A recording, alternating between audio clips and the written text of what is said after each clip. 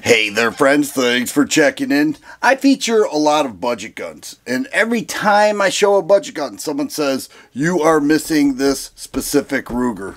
How can you feature all these budget guns and not include that one? And I thought about it. So it was available locally. I was able to pick it up, never been shot, got it for a killer price, and a lot of people do because it certainly is a budget gun. Now, if you recall back, Ruger's introduction to the single stack 9mm handgun craze that was going on about 15 years ago was the LC9. And then it had long trigger pull. Hammer fired, super long trigger pull. People complained about it. You'd pull that trigger and drop that muzzle downward. People were shooting low left and right. So then they came out with the LC9S.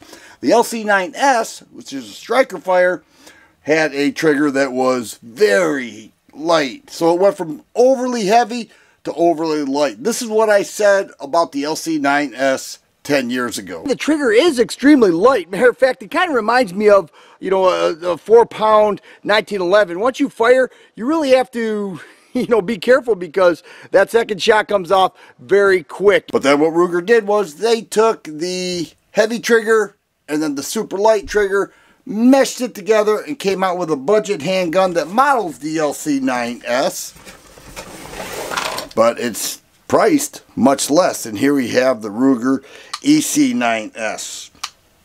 EC, I think, stands for economical. That's just what I think. Many of the same features, except for a little bit of a heavier trigger pull, which is good. The LC9S trigger was too light. And it has integrated sights. So they don't have 3-dot like the LC9S. Okay, integrated. And it comes with this piece here. No real ejection. 7 round single stack mag.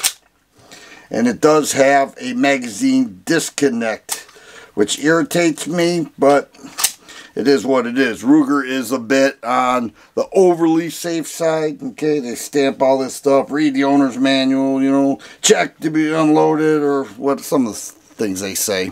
But the EC9S is a single stack 9mm handgun. They got rid of the LC9S and the LC9. This is their model. It MSRP's for about $350, but if you search hard enough, you can pick this up for in the mid 250s, brand new. And this is brand new, and I paid less for that, less than that locally. Okay, but it offers quite a bit. I have some experience with all these models. I don't have video footage, but that's okay, I will soon. 7-round magazine. It has a thumb safety right there. A 3.1-inch barrel with an integrated barrel bushing, integral, and there are the sights. Serrated black, both which way. Disassemble, I'm going to show that. Glass-filled nylon. Okay. It's a form of polymer, glass-filled. But the trigger is not super light. I would guess right around 5.5 pounds. Alright, I'll get a true measurement on that with the reset right there.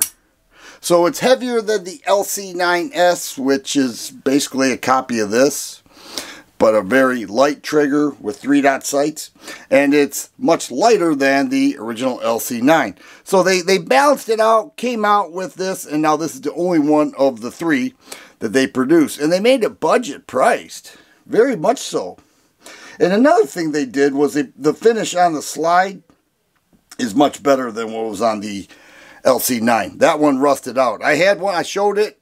It was my buddy's. He would pocket carry it, and that thing was so rusted out. So this is it. Here we have an unloaded EC9S weighing in at 16 5/8 ounces.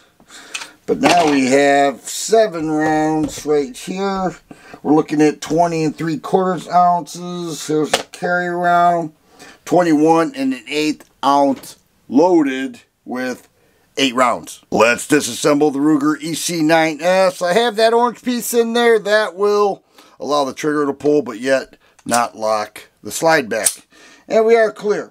The first thing we're going to do is take this gate right there, push it down. That will expose the pin. Okay, a little plastic piece, you push it down. Then we need to move the slide back just a hair. I've got this little wrench. Some people use a punch. Gonna go in the opposite direction. Push the pin out. I got it partially out, but that's the pin. And then we'll pull the trigger, and off comes the slide from the frame.